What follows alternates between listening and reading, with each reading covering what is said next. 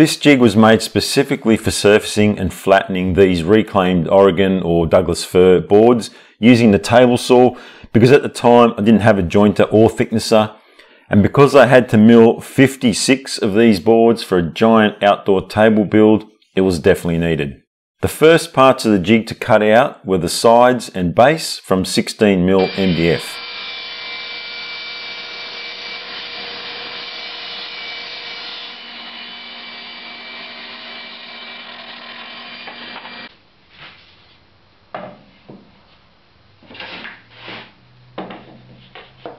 Next, I needed to cut the two rails for the centre slider to run along. These were cut at a 45-degree angle on one side. The rails get screwed down with the bevel facing down, so I clamped a straight edge to the base and lined up the first rail to drill pilot holes through it and into the base, and then drilled the holes in the rail larger as clearance holes for the screws.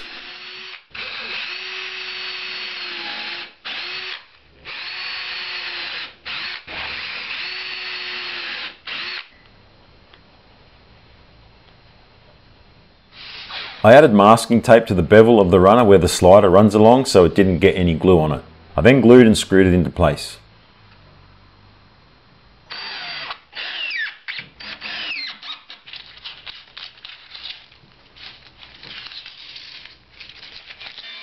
I then cut out the base of the slider with 45-degree bevels on both sides.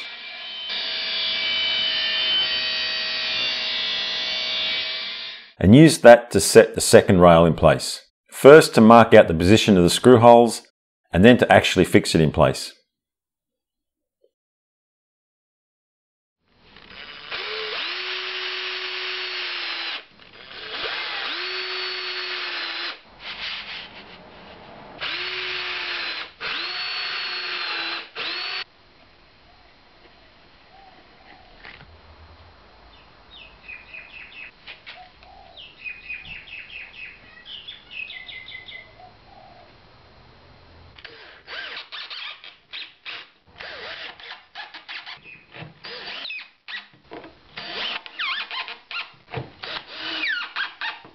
With the two rails in place, I could run the base through the table saw and flush up both edges.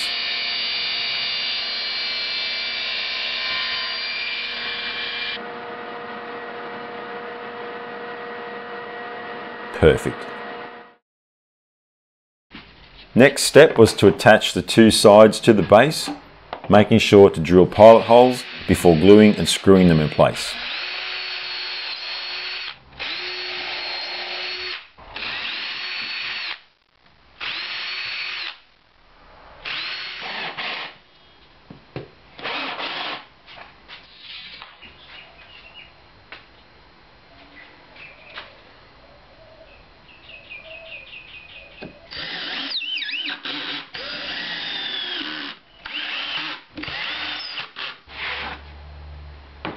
Then I installed an end piece to tie the two sides together and ensure that they remained square to the base and parallel to each other.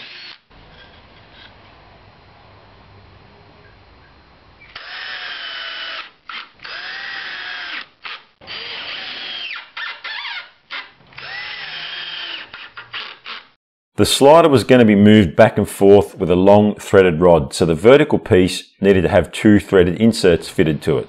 I laminated two pieces of 12mm MDF together to get the thickness I needed. To stop any deflection in that piece, I'm going to add these right angle supports when I fix it to the base of the slider.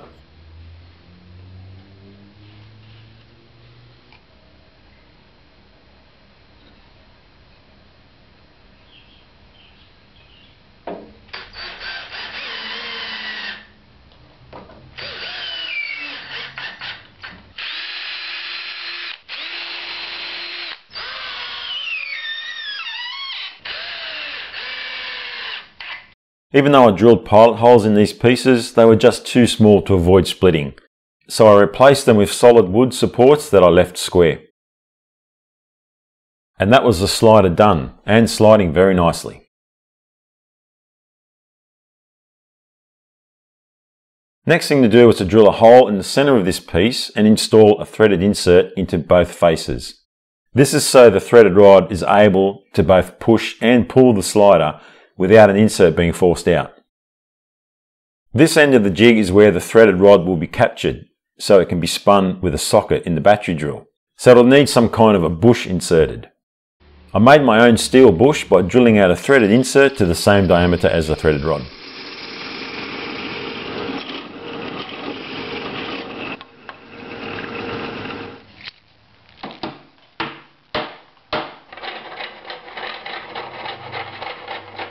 The end of the threaded rod was captured in the end of the jig by two nuts jammed together either side of the bush with just enough clearance to allow it to spin freely.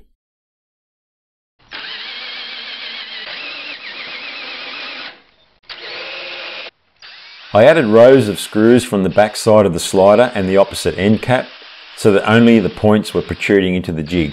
This was to hold the boards very securely so there was no chance of them moving.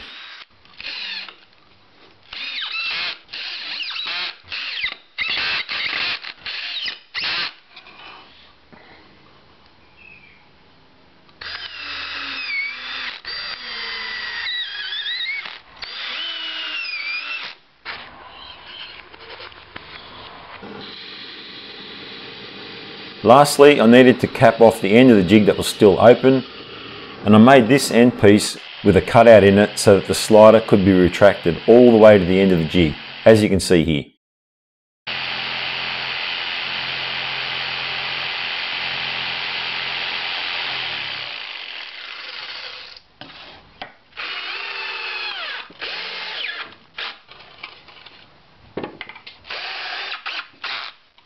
To use the jig, equal sized spaces are placed inside to raise the board so that the lowest point on the face is slightly higher than the top edge of the jig. The board is then secured in place.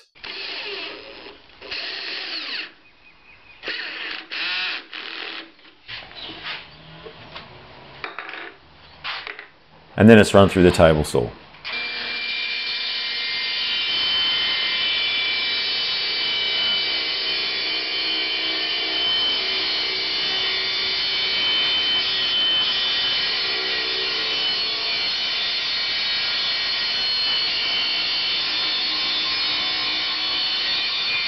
This was the first time using the jig, so I ran it through a few times raising the blade until I cut away all the waste. But depending on the size of your blade and the width of the board, it could be done in only one pass for thin boards or two passes by cutting just above halfway on each pass. The finish on this board was perfect. The jig performed so well. Now with the board clamped in the jig with the milled face down, the edge of the board can be milled flat and square because the jig is square.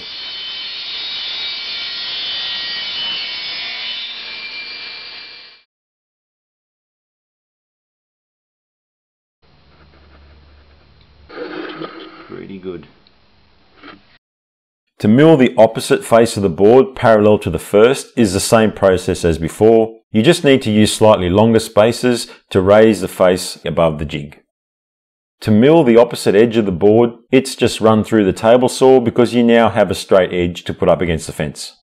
And here is a comparison of rough sawn boards against freshly milled boards. After using the jig a few times, I realised that I could also use it with my router. My router has a large base plate on it to fit into the router table.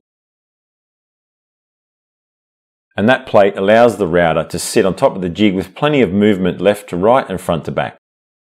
The setup for the router is different though. The board needs to sit slightly below the top of the jig because that's the surface the router rests on.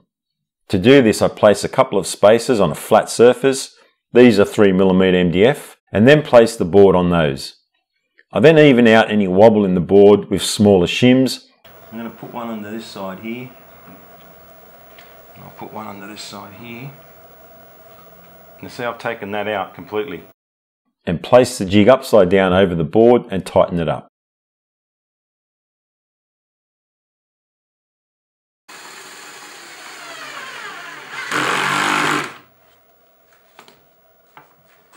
This results in the board being recessed and level in the jig. With a straight bit in the router, or any flat bottomed bit, the depth is set to the lowest point on the face of the board, and away you go. Lock it in place.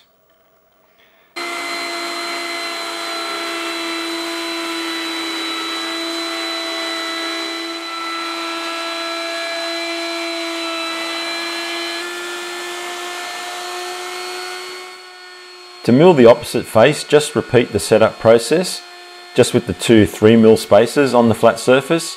No need for the thinner shims.